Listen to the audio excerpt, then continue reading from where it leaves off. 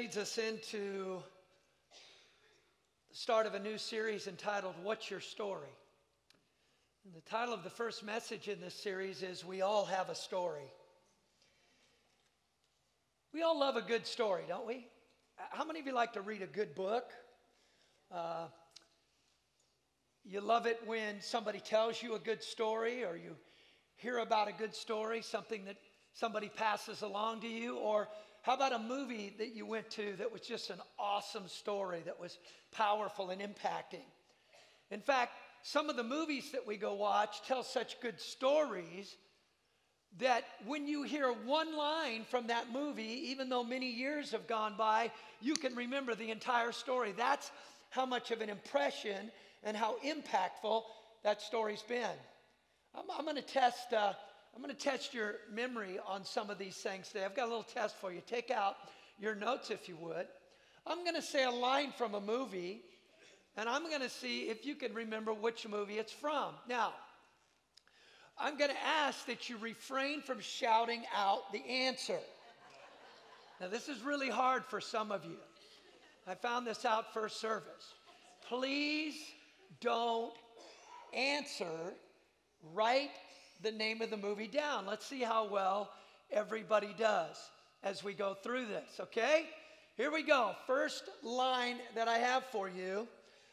I'll get you, my pretty, and your little dog too. Don't say it.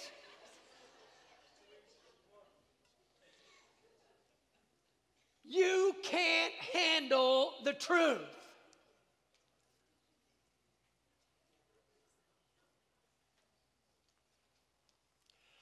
I'll be back.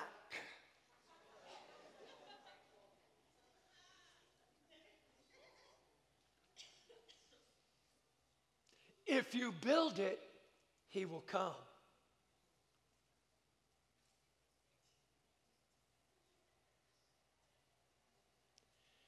Here's looking at you, kid.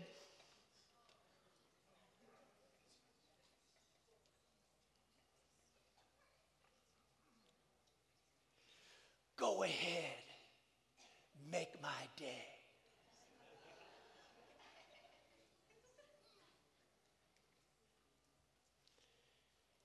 May the force be with you. If you can't get that one, you're in big trouble. And lastly, you're going to need a bigger boat. All right, you guys ready? Number one was from Wizard of Oz. Number two, A Few Good Men. Number three, Terminator. Number four, Field of Dreams. Number five, Casablanca. Number six, Dirty Harry, Sudden Impact. Number seven, Star Wars. And lastly, Jaws. How many of you got all of those? You got all of them. Oh my goodness. Check it out. We all remember these lines because good stories leave lasting impressions. Think about some of the most impacting and motivating things in your life. I would say at the top of the list is someone's story. Stories motivate us. Stories challenge us. They move us. They change us. They inspire us. I want to share with you a story that illustrates this point so well. About 15 years ago or so, I had gone to what is called a district council, which is a meeting where all of the ministers and leaders come together from our district. And there's literally hundreds, if not a couple thousand people that gather for these few days together. We do the business of our district. We have services. We celebrate. We do all kinds of things together. But in these series of meetings, they are constantly, our leadership is coming to us, and they take offerings to cover the costs of the district council, which is it costs quite a bit to do. And they will come to us, express to us how much they need to cover the expenses. They take an offering, and then they'll come back again and they'll say, you know, we're still not there. Can you help us? And they'll repeat this several times. And generally, they don't cover all of the costs. They're always falling well short. Well, it was in one of these meetings that there was a special prayer request that came to us during one of our sessions. And a gentleman came up and he said to us before the entire general council, he said, I need to share with you guys, there is one of our fellow pastors and his family. They've been trying to get here, but their car is broke down and they've been unable to make it. And he went on to say that this pastor is what we call a home missions pastor. The church is too small to pay his salary. He works a full-time job. And he was so excited about coming to district council that he had raised some money to bring his whole family down to be a part of this. And now they're broke down on the side of the road. So this gentleman was expressing this, and he was asking us to pray. When somebody had responded, yeah, I think we need to pray, but why don't we take an offering for him so he can get his car fixed? So we pause the entire council. We take an offering. We take enough of an offering. About $20,000 came in to buy him a brand new car. We had a dealer that was in the audience with us. He went back. They picked a car for this family, got it at cost, so we got a much better car than he could have. And when this minister arrived and walked in with his family, he walked down and we handed him the keys to a brand new car. How awesome is that? Now, what was the difference between the offerings? The difference was one was attached to a real human story, something that somebody was facing, and people were moved and motivated by that story and wanted to give and be a part of a miracle for this man and his family. Folks, every person in this room has a story to tell. The enemy knows that the most powerful tool in a believer's hand is their own personal story of salvation. It's their own testimony. Nothing can impact lives for the kingdom and win people to Jesus more than your personal stories. Statistics show us this to be true. There was a survey taken by Institute for the American Church Growth. They asked over 10,000 people this question: what was responsible for your coming to church? And this is how they replied. Let's go down through the answers, right in the percentages. I had a special need, so that means that was the reason I showed up and got connected to this church. That was 2%. I just walked in, 3%. I like the pastor. Boy, this is just going to be astronomical. I like the pastor. Oh, you guys, they're all up there already. Oh, cool. Well, 6%. I visited there, 1%. I like the classes they promote, 1%. I like the programs, 3%. A person I have a relationship with invited me. Look at the number, 79%. A friend, a relative, a person that I trust, whose story I believe, whose life has impacted mine. They are the reason I have come, and they are the reason I have found faith. I love Pastor Gene's quote, people don't care what you know until they know that you care. We have to get personally involved, relationally with people, and share our stories with them. Our life and our story is the most powerful tool God has placed in our hands to impact the lives of others around us. We all have a story to tell. And that brings me to the passage. The Bible confirms this to be true, and we're going to stay with this passage this morning. Turn with me in your Bibles, if you would, Revelation chapter 12. And we're just going to look at verse 11. And here's what it says. They have conquered him by the blood of the Lamb and the word of their what? They have conquered him by the blood of the Lamb and the word of their testimony. We're going to spend some time in this verse. Many of us have never realized how truly powerful our story is when it's put in the hands of God. It is usually one of two reasons we don't share our story. We don't share our testimony. The first reason could be you grew up in church all your life. You're a church baby, a church kid. You grew up around the church. You didn't ever depart from the church. And so you would say to yourself, well, I don't have much to say. I've been in church all my life. I didn't run out and do a bunch of bad things. So what do I have to share? That's the one extreme where the enemy tells you there's no value in you sharing. And the other extreme is, man, you were out in the world. You did everything there was to do. You had things happen to you that were unspeakable. And now that you're saved, there are some that are ashamed about those things. And the enemy tells you, don't say it. Don't put it out there. Don't speak it. And in either case, you need to understand the enemy is trying to tell us our stories aren't important. Well, I'm here to tell you your personal story is the most powerful soul-winning tool that you have in your hands. Your story is the key to setting others free, and the enemy will do whatever he can, listen to me, to minimize your testimony. Let's break the verse down. Revelation 12:11. Let's take the first half. They have conquered him by the blood of the Lamb. The question is, who are we conquering? Who are we conquering?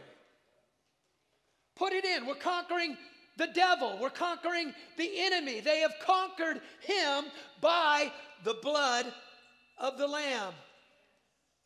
How many of you know we are in spiritual warfare? Do you believe there is a very real war for the souls of humanity? Do you believe that's true? You believe we're in the midst of warfare and the enemy is in a very real battle with trying to drag people to hell with him. There is a very real battle with very high stakes. How many of you know eternity weighs in the balance? The devil has been given much power on this earth. The Bible tells us in Ephesians 2:2.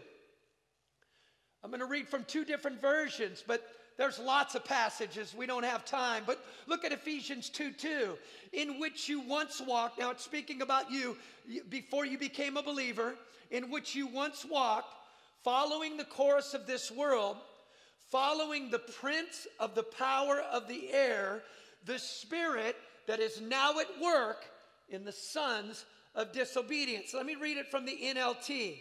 You used to live in sin, just like the rest of the world, obeying the devil, the commander of the unseen world. He is the spirit at work in the hearts of those who refuse to obey God. The Bible indicates the devil, he is at work. It calls him the prince of the power of the air. Do you know why the devil is called a prince? You know why he's the prince? Because there's only one king, baby, and he is the King of Kings and the Lord of Lords, and his name is Jesus. But the enemy has been given power to rule and reign in this world, power to influence, power to cause destruction. The devil has a structure with rulers and authorities. The Bible says in Ephesians 6:12, for we are not fighting against flesh and blood, but against evil rulers and authorities of the unseen world, and against evil spirits in heavenly places. Also, the devil has power and authority over the current world system. He is very much at work in this world. The spirit of the enemy is very much alive in this world. He is accomplishing his intended purpose. But here is what I want you to know. There is only one group of people who have escaped from his dominion, and that group is every born-again believer who has been bought by the blood of Jesus Christ. He has no power over you. Isn't that good news? How have we conquered him? We have conquered him by the blood of the Lamb. Write that down, by the blood of the Lamb. Now look at Colossians 1, 13 and 14. For he has rescued us from the dominion of darkness and brought us into the kingdom of the Son he loves, in whom we have redemption, we've been bought back, the forgiveness of sins. Look at Acts chapter 26, verse 18. To open their eyes so they may turn from darkness to light and from the power of Satan to God. Then they will receive forgiveness for their sins and be given a place among God's people who are set apart by faith in me.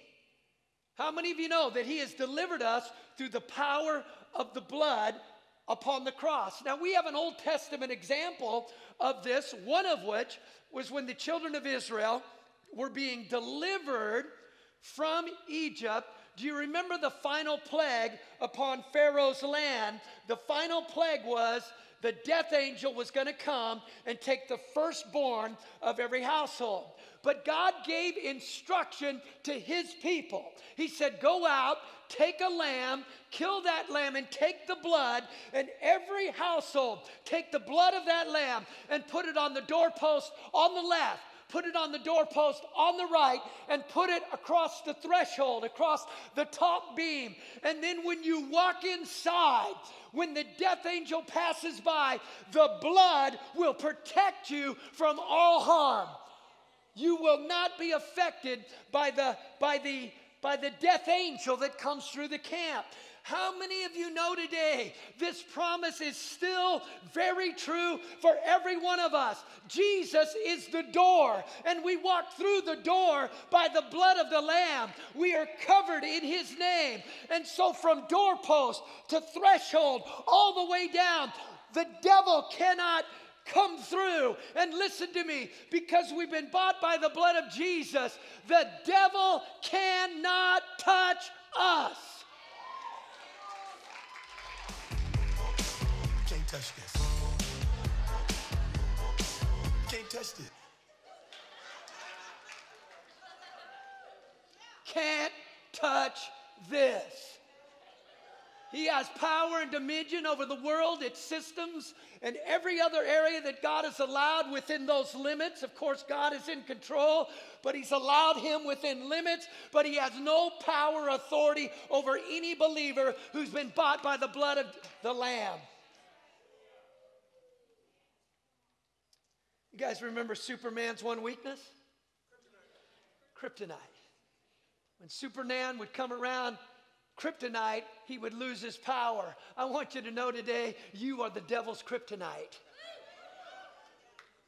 He has no power, no authority. When he comes around you, he shrinks back when you stand your ground. The devil knows when a born-again, Holy Ghost, Spirit-filled believer shows up on the scene, there is nothing he can do to stop them.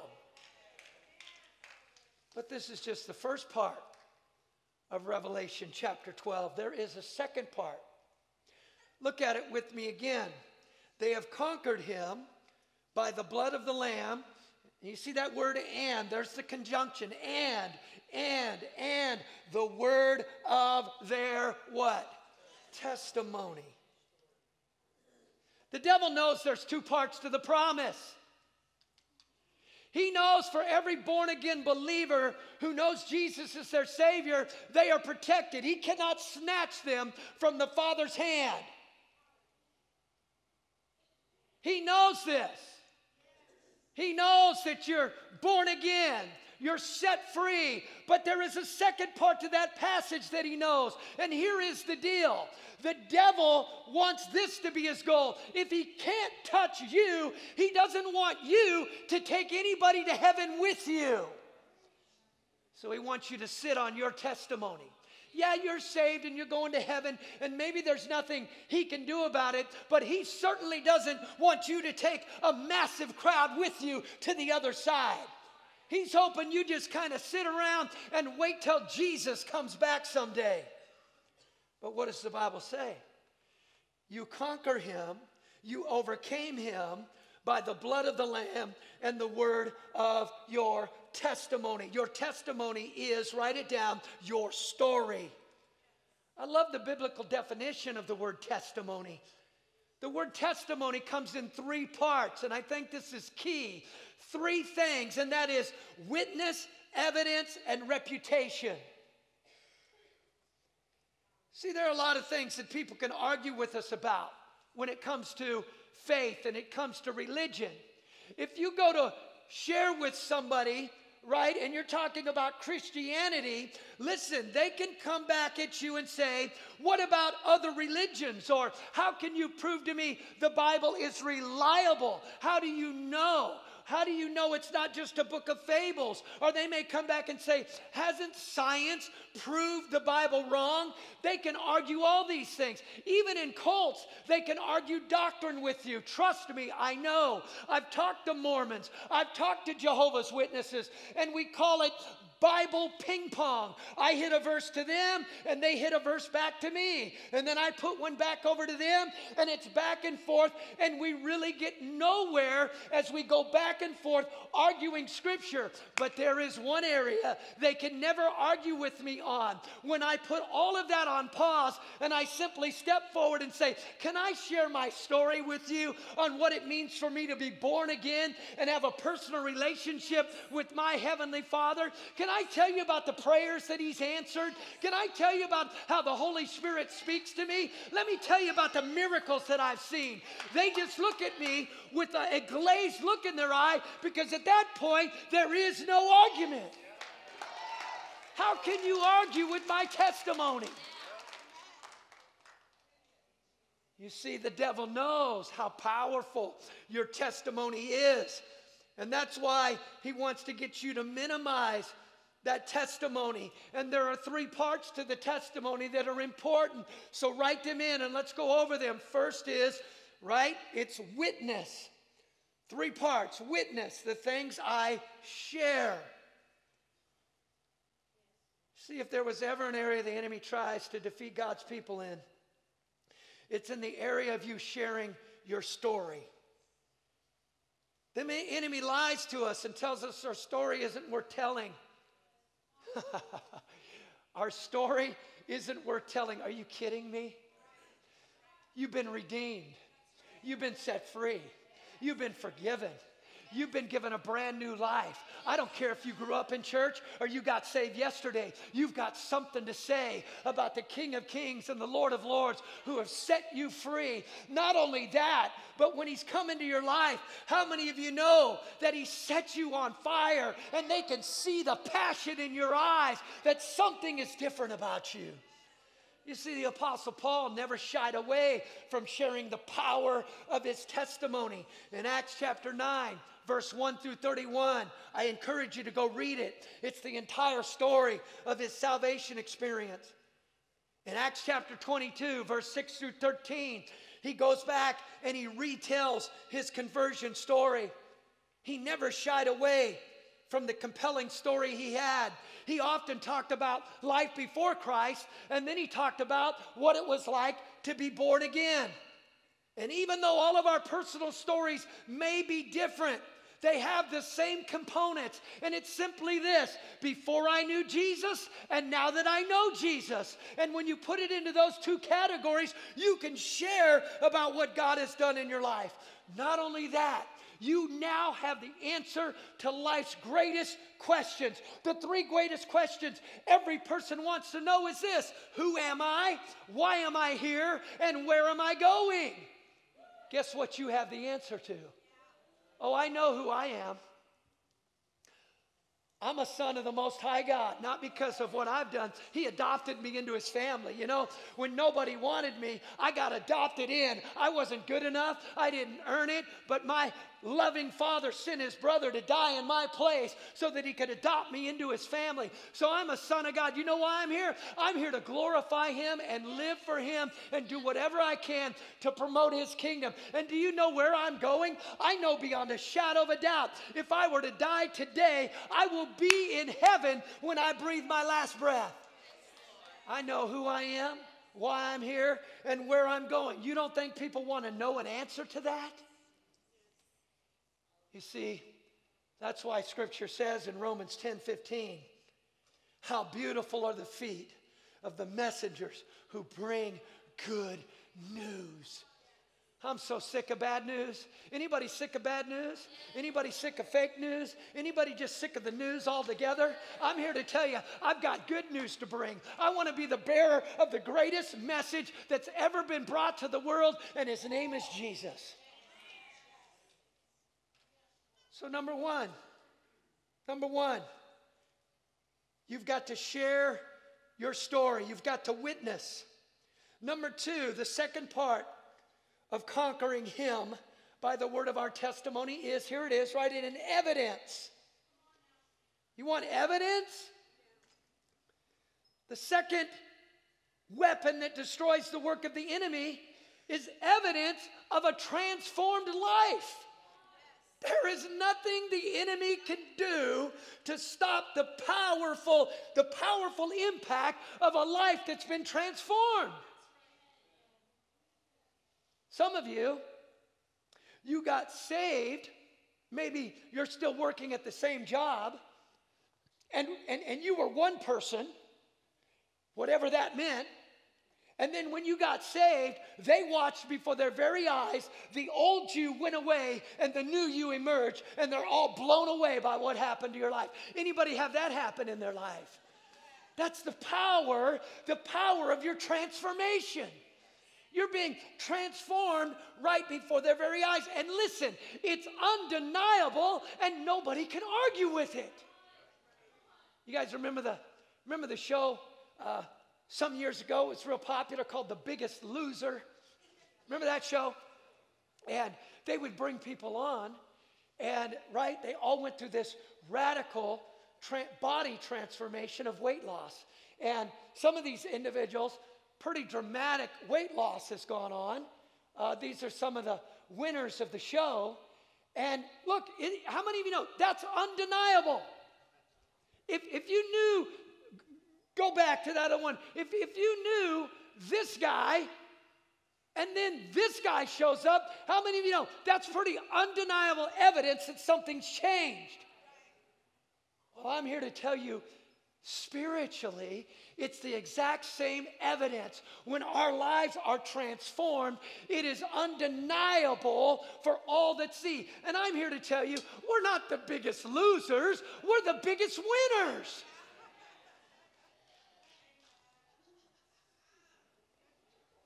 Come on now, somebody's excited in the back.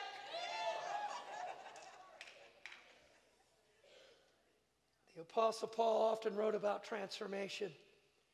2 Corinthians 5:17. This means that anyone who belongs to Christ has become a new person. The old life is gone. A new life has begun. The Apostle Paul said, when God found me, see, he didn't mind sharing it. He said, I was the worst of sinners, man. He didn't mind telling people. And listen to what he says. 1 Timothy 1. This is a trustworthy saying, and everyone should accept it. Christ Jesus came into the world to save sinners, and I am the worst of them all. But God had mercy on me so that Christ Jesus could use me as a prime example of his great patience with even the worst sinners. Then others will realize that they too can believe in him and receive eternal life. No one can argue with a life that has been transformed. You know what's so awesome for me as a pastor? 30 years I've been involved in ministry. Started when I was 5.5 years old, but 30 years I've been in the ministry. You know what is awesome to watch? Is when people come in and their lives are falling apart, man. They come to this hospital, and man, they have just made a mess of their life, and they don't know what else to do, where else to turn. They've got one thing they're going to try that's left. Somebody told them to go to this church up over here, and they walk down to this altar, and they receive Jesus as their personal Savior. Right, Frank? And then all of a sudden, their lives begin to be transformed by the power of the Holy Spirit. We watch this transformation go on. That's awesome. Right, Javier? Where is Javier? He's right, all right, Hobbs. And wait a minute, Hobbs. Now I'm going to, listen, this is so cool. Hobbs, we've been a part of watching your life, man. Part of that first time you came and Jesus came in. But Hobbs, then you because of your transformation, stand up and tell me, because of your transformation, something else has happened recently that's connected to you. Stand up and tell me what happened. What happened? Huh? Tell me what's going on.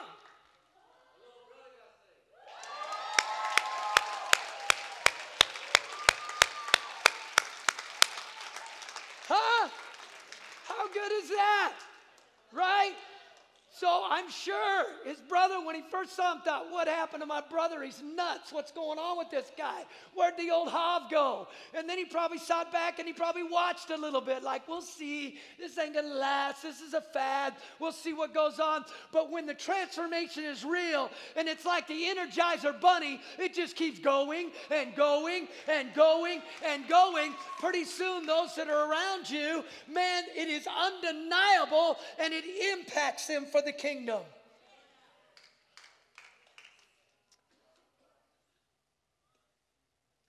Witness. We overcome him by our witness. We overcome him by the evidence. And lastly, we overcome him by our reputation. Put that in. And we're going to close with this. Your reputation is a powerful part of your story. People see the kind of person you are. So not everybody sees the transformation that happened in the beginning. So now you show up and they don't have that part of your story unless you share it. But now they're looking at your reputation. How do you handle crisis? How do you handle life's challenges? How do you run your business and manage people? How do you raise your family? What kind of marriage do you have? Your reputation goes a long way to opening doors to sharing your faith. Let me share this with you as I close. I worked for a warehouse back when I was in my late teens and early 20s. And I'll tell you something about working in a warehouse. There's a colorful cast of characters that can be in a warehouse setting. How many of you ever worked in a warehouse? I mean, it is what it is. And people are who they are. And I came into that warehouse. I didn't run around and preach the gospel to everybody. I didn't sit the whole group down and say, hey, let me share my faith with all of you at break. Have a seat. I had just determined I was going to live my life for the Lord. I was going to live differently. I was going to show Christ through the way that I live by working hard, being there on time, and having a good attitude is the best I could have. Doesn't mean I didn't have my moments, but the best attitude I could have so that when others looked at my life, they would see something is different. Well, over time, everybody knew that I was a Christian. People would ask why I was different, what's going on with you. So then I would share, and here's what happened over time. I was there quite a while. Those individuals, even though they wouldn't come out and say anything in front of the group, when they were going through hard times, I would be going down the aisles with my shopping cart, pulling orders. And pretty soon, one of those guys would come up the aisle the other way and say, hey, Mark, you got a minute? Well, what's going on, man? Hey, man, I know you're a Christian. You go to church, man. My marriage is falling apart. And they'd start to share with me and they'd say, would you pray for me? And so many times I got to minister to individuals just by letting my light shine. Can I tell you, it's 34 years later, and I still have relationship with some of those guys who still call me when they're going through it. I still minister to. I'm still believing some of them are going to get saved. But 34 years later, we're still talking to each other. You see, that's how powerful your testimony can be. And I'm tired of the devil robbing us of what our testimony is. Worship team, where is my worship team?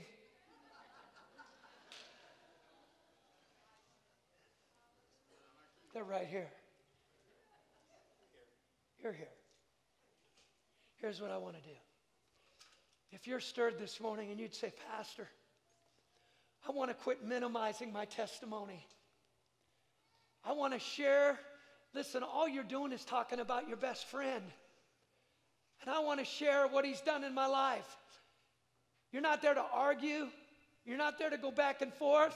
You're just looking for every door that opens. I'm going to share about my best friend and what he's done for me, what he's done for my marriage, what he's done for my kids, what he's done for my family, what he's done for my business. Just brag on him wherever you go.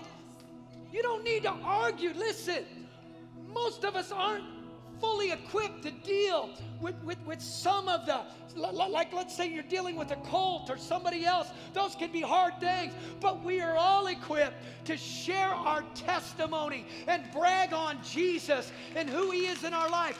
That's why the devil doesn't want you to share.